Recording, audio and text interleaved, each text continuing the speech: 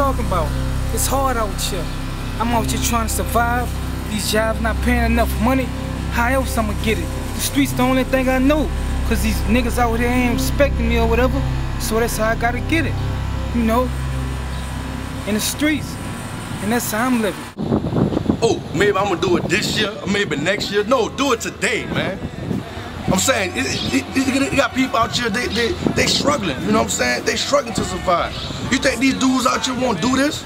You think they really want to go out and kill and steal and shoot somebody in the head? Man, look, let me tell y'all something, man.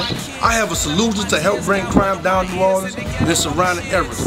Marrero, West Wego,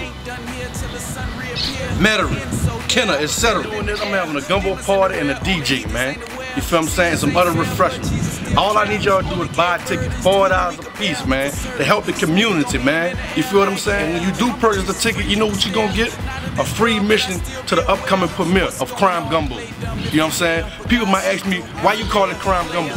Because when you look in gumbo, what you find? You find shrimp, you find chicken, you find a whole mixture of things. You know what I'm saying? However you like the gumbo, but whatever you put in your gumbo, that will make it what it is.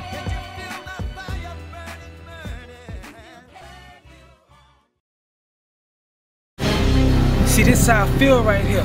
You know what I mean? The type of things I go through, I just feel like picking something up and knocking somebody over the head with it.